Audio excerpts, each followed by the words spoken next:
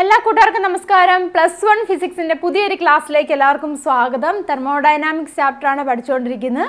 അപ്പോൾ ഇന്നത്തെ ഒരു ക്ലാസ്സിൽ നമ്മൾ ഡിസ്കസ് ചെയ്യാൻ പോകുന്ന topic second law of thermodynamics ആണ് കേട്ടോ. സെക്കൻഡ് ലോ നമ്മൾ 0th ലോ പഠിച്ചു, അതുപോലെ തന്നെ ഫസ്റ്റ് ലോ പഠിച്ചു. അപ്പോൾ ഇനി നമുക്ക് നോക്കാം എന്താണ് സെക്കൻഡ് ലോ ഓഫ് തെർമോഡൈനാമിക്സ് എന്നുള്ളത്. നമ്മൾ ഫസ്റ്റ് ലോ നമ്മൾ പഠിച്ചു കഴിഞ്ഞാണ്. ഫസ്റ്റ് ലോ എന്താണ് പറഞ്ഞിരിക്കുന്നത്? Equivalence of heat and work ഇല്ലേ, വർക്ക് ഹീറ്റ് നമ്മൾ ഹീറ്റ് കൊടുക്കുന്നുണ്ട്, ദെൻ അത് ഇൻറ്റേർണൽ എനർജി കുറച്ച് ഉപയോഗിക്കുന്നുണ്ട്, ദെൻ പിന്നെന്താണ് വർക്കിന് വേണ്ടി ഉപയോഗിക്കുന്നത്. അപ്പോൾ ഹീറ്റിൻ്റെയും വർക്കിൻ്റെ ഒരു ഈക്വലൻസിനെ കുറിച്ചാണ് ഫസ്റ്റ് ലോ പറയുന്നത്. പക്ഷേ ഫസ്റ്റ് ലോ എന്താണ് അതിൻ്റെ ലിമിറ്റേഷൻസിനെ കുറിച്ചോ അല്ലെങ്കിൽ എന്താണ് ഈ ട്രാൻസ്ഫോർമേഷൻ നടക്കുന്നത് എങ്ങനെയാണെന്നോ അതിനെക്കുറിച്ചൊന്നും കൃത്യമായിട്ട് അല്ലെങ്കിൽ ഡീറ്റെയിൽ ആയിട്ടൊന്നും പറയുന്നില്ല. അതായത് എന്തുമാത്രം ട്രാൻസ്ഫോർമേഷൻ അവിടെ പോസിബിൾ ആണ്, അതായത് കൊടുക്കുന്ന ഹീറ്റ് എന്തുമാത്രം ഹീറ്റ് അവിടെ വർക്കായിട്ട് മാറുന്നുണ്ട് അതിനെക്കുറിച്ചൊന്നും ഡീറ്റെയിൽ ആയിട്ടൊന്നും പറയുന്നില്ല. അപ്പോൾ സെക്കൻഡ് ലോ ആണ് ഇതിനു വേണ്ടിയുള്ള എല്ലാത്തിൻ്റെ ഒരു ആൻസേഴ്സ് പ്രൊവൈഡ് ചെയ്യുന്നത്. അപ്പം സെക്കൻഡ് ലോ പ്രധാനമായിട്ടും 2 സ്റ്റേറ്റ്മെൻ്റ് ആണ് പറയുന്നത് കേട്ടോ. 2 സ്റ്റേറ്റ്മെൻ്റ് ഉണ്ട്. ആദ്യത്തെ സ്റ്റേറ്റ്മെൻറ്റ് എന്ന് പറഞ്ഞിരുന്നത് കെൽവിൻ പ്ലാങ്ക് സ്റ്റേറ്റ്മെൻറ്റ്, അതുപോലെ തന്നെ രണ്ടാമത്തെ സ്റ്റേറ്റ്മെൻ്റ് ആണ് ക്ലേഷിയസ് സ്റ്റേറ്റ്മെൻറ്റ്. ഈ 2 സ്റ്റേറ്റ്മെൻറ്റും സെക്കൻഡ് ലോ ഓഫ് തെർമോഡൈനാമിക്സിൽ വരുന്നതാണ്. അപ്പോൾ നമുക്ക് ഓരോന്നായിട്ട് നോക്കാം എന്തൊക്കെയാണെന്നുള്ളത്. അപ്പോൾ ആദ്യത്തെ ഏതാണ്? Kelvin Planck statement. അപ്പോൾ ആദ്യത്തെ സ്റ്റേറ്റ്മെൻ്റ് ആണ് കെൽവിൻ കേട്ടോ, കെൽവിൻ പ്ലാങ്ക് കേട്ടോ, കെൽവിൻ പ്ലാങ്ക് സ്റ്റേറ്റ്മെൻ്റ് ആണ് ആദ്യത്തെ സ്റ്റേറ്റ്മെൻറ്റ്. അപ്പോൾ ഈ സ്റ്റേറ്റ്മെൻറ്റ് പറയുന്നത് പറഞ്ഞാൽ നമ്മൾ ഹീറ്റ് എഞ്ചിൻ പഠിച്ചപ്പോൾ കണ്ടായിരുന്നു. ഹീറ്റ് എഞ്ചിൻ പഠിച്ചപ്പോൾ നമ്മൾ എഫിഷ്യൻസിയുടെ കാര്യം പഠിച്ചായിരുന്നു. അപ്പോൾ എഫിഷ്യൻസിയുടെ കാര്യം പഠിച്ചപ്പോൾ നമ്മൾ എന്താണ് പറഞ്ഞത്? 100% എഫിഷ്യൻ്റ് ആയിട്ടുള്ള ഒരു മെഷീൻ ഇല്ല എന്ന് നമ്മൾ പറഞ്ഞു. അതായത് ഒരു പ്രോസസ്സിലും കംപ്ലീറ്റ് ആയിട്ട് 100% എഫിഷ്യൻ്റ് എന്ന് പറഞ്ഞിരിക്കുന്ന കേസ് ഏതാണ് ഓർക്കുന്നുണ്ടോ? അതായത് എഫിഷ്യൻസിയുടെ ഇക്വേഷൻ നമ്മൾ കണ്ടായിരുന്നു. ഈറ്റ is equal to 1 - Q2 / Q1 എന്നാണ് പറഞ്ഞത്. Q2 എന്ന് പറഞ്ഞിരിക്കുന്നത് Q2 0 ആവുകയാണെന്നുള്ളത്, Q2 0 ആവുകയാണെന്നുണ്ടെങ്കിൽ ഈറ്റയുടെ വാല്യൂ എന്തായിട്ട് മാറും? 1 ആയിട്ട് മാറും. അതായത് 100% എഫിഷ്യൻസി അവിടെ ഉണ്ടാകുന്നുണ്ട്. Q2 എന്ന് പറഞ്ഞാൽ എന്താ നമുക്കറിയാം, നമ്മുടെ ഹീറ്റ് എഞ്ചിൻ്റെ കേസിൽ പഠിച്ചാൽ സിങ്കിലേക്ക് പോകുന്ന എമൗണ്ട് ഓഫ് ഹീറ്റാണ് Q2 എന്ന് പറഞ്ഞിരിക്കുന്നത്. അപ്പം ആ Q2 0 ആയാൽ മാത്രമേ ഉള്ളൂ 100% എഫിഷ്യൻസി അവിടെ ഉണ്ടാകത്തുള്ളൂ. പക്ഷേ Q2 അവിടെ 0 ആകുന്നുണ്ടോ? ഇല്ലല്ലോ. കുറച്ച്, അതായത് നമ്മൾ കൊടുക്കുന്ന Q1 എമൗണ്ട് ഓഫ് ഹീറ്റ് ഇല്ലേ, Q1 എമൗണ്ട് ഓഫ് ഹീറ്റ് എന്തായിട്ട് മാറുന്നുണ്ടോ? സൈക്ലിക് പ്രോസസ്സ് നടന്നിട്ട് വർക്കായിട്ട് മാറുന്നുണ്ട്. അതുപോലെ തന്നെ മിച്ചമുള്ള എമൗണ്ട് ഓഫ് ഹീറ്റ് സിങ്കിലേക്ക് പോവുകയാണ്. അപ്പോൾ എന്തായാലും Q2 എമൗണ്ട് ഓഫ് ഹീറ്റ് അവിടെ ലിബറേറ്റ് ചെയ്യുന്നുണ്ട്, അല്ലെങ്കിൽ Q2 എമൗണ്ട് ഓഫ് ഹീറ്റ് അവിടെ ഉണ്ടാവുന്നുണ്ട്. മനസ്സിലാകുന്നു? അപ്പോൾ Q2 എമൗണ്ട് ഓഫ് ഹീറ്റ് അവിടെ ഇല്ലാത്ത കേസ് അവിടെ ഒരിക്കലും സംഭവിക്കുന്നില്ല. അങ്ങനെ ഒരു പോസിബിലിറ്റിയേ ഇല്ല. അപ്പോൾ Q2 0 ആയാൽ മാത്രമുള്ള അവിടെ എന്താണ് എഫിഷ്യൻസി 1 ആകത്തുള്ളൂ. അതായത് എഫിഷ്യൻസി അല്ലെങ്കിൽ 100% ആണ് നമുക്ക് പറയാൻ സാധിക്കത്തുള്ളൂ. അപ്പം Q2 0 ആവുന്ന ഒരു പ്രോസസ്സും ഇല്ല. അതാണ് ഈ കെൽവിൻ പ്ലാങ്ക് സ്റ്റേറ്റ്മെൻറ്റ് പറയുന്നത്. ക്ലിയർ ആയല്ലോ? അപ്പോൾ കെൽവിൻ പ്ലാങ്ക് സ്റ്റേറ്റ്മെൻറ്റ് പറയുന്നത് ഈ കാര്യം തന്നെയാണ്. അതായത് no process is possible whose sole result is absorption of heat from a reservoir and complete conversion of heat into work. അതായത് ഒരു പ്രോസസ്സും പോസിബിൾ അല്ല, ഒരു പ്രോസസ്സും ഇല്ല. അതായത് കൊടുക്കുന്ന എമൗണ്ട് ഓഫ് ഹീറ്റ് കംപ്ലീറ്റ് ആയിട്ട് വർക്കാക്കി മാറ്റുന്ന ഒരു പ്രോസസ്സും പോസിബിൾ അല്ല. അപ്പോൾ നമ്മൾ ഹീറ്റ് എഞ്ചിൻ്റെ കേസ് അത് ഓൾറെഡി കണ്ടതാണ് അല്ലേ? ആണ് കണ്ടത്. ക്വാണ്ടിറ്റി ഓഫ് ഹീറ്റ് അവിടെ ലിബറേറ്റ് ചെയ്യുന്നുണ്ടല്ലേ, Q2 ആയിട്ട് മാറുന്നുണ്ട്. Q2 ഇല്ലാത്ത ഒരു പ്രോസസ്സും പോസിബിൾ അല്ല. അതുകൊണ്ട് തന്നെ എന്താണ് 100% എഫിഷ്യൻസി ഉള്ള ഒരു എഞ്ചിൻ ഒരിക്കലും പോസിബിൾ അല്ല. അതാണ് എന്തെന്ന് പറയുന്നത് കെൽവിൻ പ്ലാങ്ക് സ്റ്റേറ്റ്മെൻറ്റ് എന്ന് പറഞ്ഞിരിക്കുന്നത്. അതായത് no process is possible whose sole result is the absorption of heat from a reservoir and the complete conversion of heat into work. റിസർവോയറിൽ നിന്നും ഹീറ്റ് അബ്സോർവ് ചെയ്യുന്നുണ്ട്. ആ അബ്സോർവ് ചെയ്യുന്ന ഹീറ്റ് കംപ്ലീറ്റ് ആയിട്ട് വർക്കാക്കി മാറ്റുന്ന ഒരു പ്രോസസ്സും എന്തല്ല പോസിബിൾ അല്ല. That is A kelvin Planck statement. പഠിച്ചു വെച്ചോളൂ കേട്ടോ, അതേ രൂപത്തിൽ തന്നെ പഠിച്ചു വെച്ചോളൂ. No process is possible whose soul result is the absorption of heat from the reservoir and the complete conversion of heat in to work. That is A kelvin Planck statement. അതിൻ്റെ explanation മനസ്സിലായല്ലോ? Heat എഞ്ചിൻ്റെ ബേസിൽ നമുക്ക് പറയാൻ സാധിക്കും Q2 എന്ന് പറയുന്ന value 0 ആയാൽ മാത്രമേ 100% എഫിഷ്യൻസി ഉണ്ടാകത്തുള്ളൂ. പക്ഷേ ഒരിക്കലും Q2ൻ്റെ വാല്യൂ 0 ആവുന്നുണ്ടോ? ഇല്ല. ക്ലിയർ ആയല്ലോ? That is A kelvin Planck statement.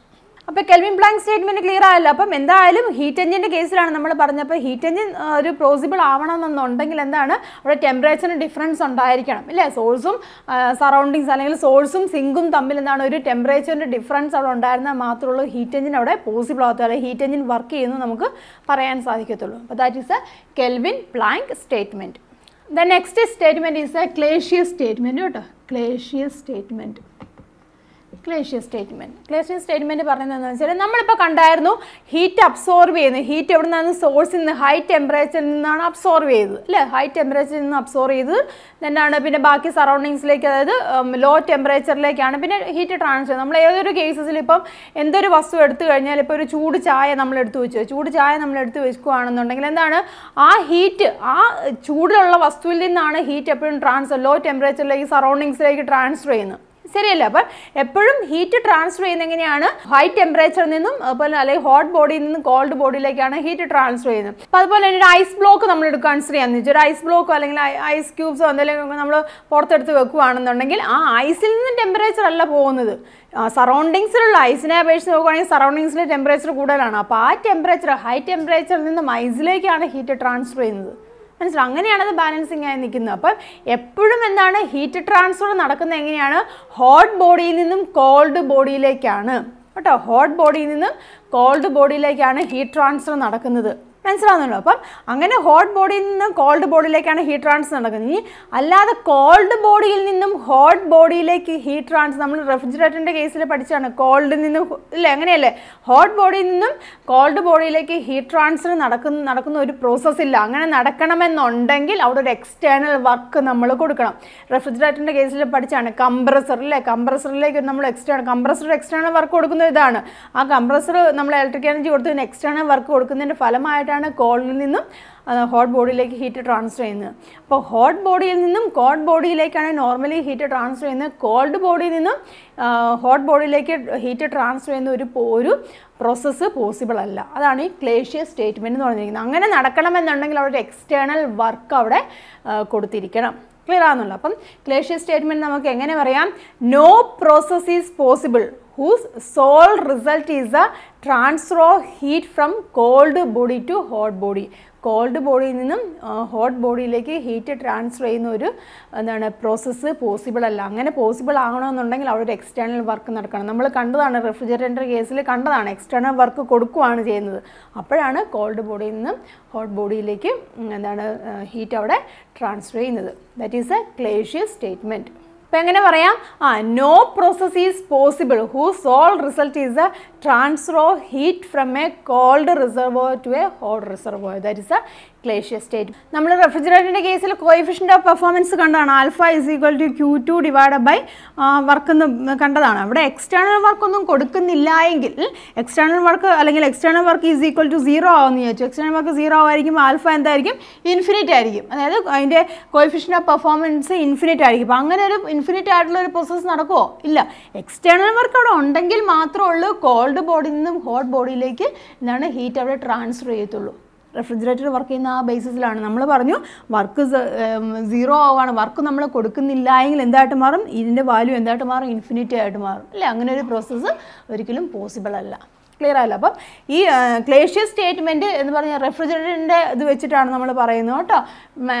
Kelvin Planck statement പറയുന്നത് എന്തിൻ്റെ ബേസിലാണ്? ഹീറ്റ് എഞ്ചിൻ്റെ ബേസിലുമാണ്. ക്ലിയർ ആണല്ലോ? അപ്പം ഗ്ലേഷ്യർ സ്റ്റേറ്റ്മെൻറ്റ് എന്നാണ് പറഞ്ഞിരിക്കുന്നത്?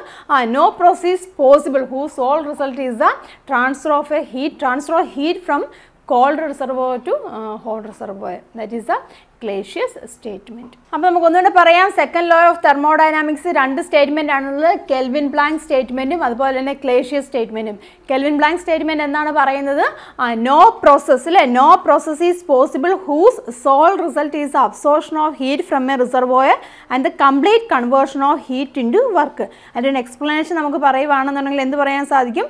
The complete heat Q1 cannot be converted into work. Thus the efficiency of heat engine cannot be 100%. Heat എഞ്ചിൻ്റെ ബേസിലാണ് നമ്മളത് പറയുന്നത്. ഇനി അതുപോലെ തന്നെ ഗ്ലേഷ്യർ സ്റ്റേറ്റ്മെൻറ്റ് പറഞ്ഞു എന്താണ്? No process is possible whose soul result is A transfer of heat from a cold reservoir to A hot reservoir. അതിൻ്റെ എക്സ്പ്ലനേഷൻ ആയിട്ട് നമുക്ക് എന്ത് പറയാം? The transfer of heat from a cold object to A hot object will not takes place if no work is supplied. റെഫ്രിജറേറ്ററിൻ്റെ കേസിൽ നമ്മൾ കണ്ടതാണ്. Heat work കൊടുത്തില്ല എങ്കിൽ എന്താണ് അവിടെ കോൾഡ് ബോഡിയിൽ നിന്ന് ഹോട്ട് ബോഡിയിലേക്ക് ഹീറ്റ് ട്രാൻസ്ഫർ നടക്കില്ല. ദസ് ആ coefficient of performance cannot be infinity. അപ്പോൾ അതുകൊണ്ട് തന്നെ കോഎഫിഷ്യൻ്റ് ഓഫ് പെർഫോമൻസ് ഒരിക്കലും ഇൻഫിനിറ്റി ആവുന്നില്ല. അവിടെ ഇൻഫിനിറ്റി ആവുന്ന കണ്ടീഷൻ എപ്പോഴാണ്? വർക്ക് 0 ആകുമ്പോഴാണ്. ക്ലിയർ ആയല്ലോ? അപ്പോൾ that is the Clausius statement. Clear ആയല്ലോ? Second law of thermodynamics. ഇതിൻ്റെ സ്റ്റേറ്റ്മെൻറ്റ് നിങ്ങൾ ഇതേ രൂപത്തിൽ തന്നെ പഠിച്ചു വെച്ചോളൂ കേട്ടോ. ഇനി നമുക്ക് നോക്കാനുള്ള റിവേഴ്സിബിൾ ആൻഡ് ഇറിവേഴ്സിബിൾ പ്രോസസ്സിനെ കുറിച്ചാണ്. നമുക്കറിയാം എന്താണ് റിവേഴ്സിബിൾ എന്ന് പറഞ്ഞാൽ എന്താണ്? ഒരു പ്രോസസ്സ് നടക്കുവാണ്, ദെൻ അതിൻ്റെ തിരിച്ച് സിസ്റ്റവും സറൗണ്ടിങ്സും അതിൻ്റെ തിരിച്ച് എന്താണ് അതിൻ്റെ ഇനീഷ്യൽ സ്റ്റേജിലേക്ക് തന്നെ വരുവാണെന്നുണ്ടെങ്കിൽ നമുക്ക് പറയാം അത് എന്താണ് റിവേഴ്സിബിൾ പ്രോസസ്സാണെന്ന് പറയാം. അപ്പോൾ ഇറിവേഴ്സിബിൾ എന്ന് പറഞ്ഞാൽ എന്താണ്? ചേഞ്ചസ് ഒക്കെ വന്ന് സംഭവിക്കുന്നുണ്ട്, എന്താണ് അതിൻ്റെ ഒറിജിനൽ സ്റ്റേജിലേക്ക് വരുന്നില്ല എങ്കിൽ എന്താണ് സിസ്റ്റവും സറൗണ്ടിങ്സും കേട്ടോ പ്രോസസ്സുകളൊക്കെ നടന്ന് സിസ്റ്റവും സറൗണ്ടിങ്സും അതിൻ്റെ ഒറിജിനൽ സ്റ്റേജിലേക്ക് തിരിച്ച് വരുന്നില്ല എങ്കിൽ അങ്ങനെയുള്ള പ്രോസസ്സിനെ നമുക്ക് എന്ത് പറയാം? ഇറിവേഴ്സിബിൾ പ്രോസസ്സ് എന്ന് പറയാം. അപ്പോൾ അതിൻ്റെ കുറച്ച് കണ്ടീഷൻസ് ഉണ്ട്, അതിൻ്റെ എക്സാമ്പിൾസും ഒക്കെ ഒന്ന് മനസ്സിലാക്കിയിരിക്കും കേട്ടോ. അപ്പോൾ നമുക്ക് നോക്കാം reversible process. A thermodynamic process is reversible if the process can be turned back such that both the system and the surroundings return to their original state with no other change anywhere else in the universe. That is known as a reversible process. അതിൻ്റെ കുറച്ച് conditions നമുക്ക് പറയുകയാണെന്നുണ്ടെങ്കിൽ reversible process നടക്കുമ്പം എല്ലാ സ്റ്റെപ്സും എങ്ങനെയായിരിക്കും? Slow process ആയിരിക്കും. നമ്മൾ quasi സ്റ്റേറ്റിലൊക്കെ പഠിച്ചതാണ്, slow step ആയിരിക്കണം. അതുപോലെ loss of heat due to friction, viscosity, resistance etcetera should be completely absent ആയിരിക്കണം കേട്ടോ. അതൊക്കെ ഓർത്തിരിക്കുക. പിന്നെ temperature and the pressure of the system must not change considerably from the surroundings at any state. ടെമ്പറേച്ചറും പ്രഷറും എങ്ങനെയാണ്? Change ചെയ്യാൻ പാടില്ല. അപ്പോൾ അതിന് എക്സാമ്പിൾ പറയുകയാണെന്നുണ്ടെങ്കിൽ slow evaporation of substance in insulated container കേട്ടോ. അതൊക്കെ ഇതിന് എക്സാമ്പിളായിട്ട് വരും കേട്ടോ. അപ്പോൾ അതൊക്കെ ഓർത്തിരിക്കുക. Reversible process. അതുപോലെ തന്നെ റിവേഴ്സിബിൾ ആണെന്നുണ്ടെങ്കിൽ ഞാൻ പറഞ്ഞു ക്വാസി സ്റ്റേറ്റിക് ആണെന്ന് പറഞ്ഞു. ഇനി അതുപോലെ ഇറിവേഴ്സിബിൾ പ്രോസസ്സ് എന്ന് പറഞ്ഞാൽ thermodynamic process is irreversible if the process cannot be turned back such that both the system and the surroundings return to their original states with no other change anywhere else in the universe. That is known as the irreversible process. Naturally നടക്കുന്ന എല്ലാ പ്രോസസ്സും irreversible തന്നെയാണ് കേട്ടോ. ഇപ്പോൾ free expansion of gas, അതുപോലെ തന്നെ combustion reaction of mixture of petrol and air Ignited by A spark, ഇതൊക്കെ എന്താണ് irreversible പ്രോസസ്സാണ് കേട്ടോ.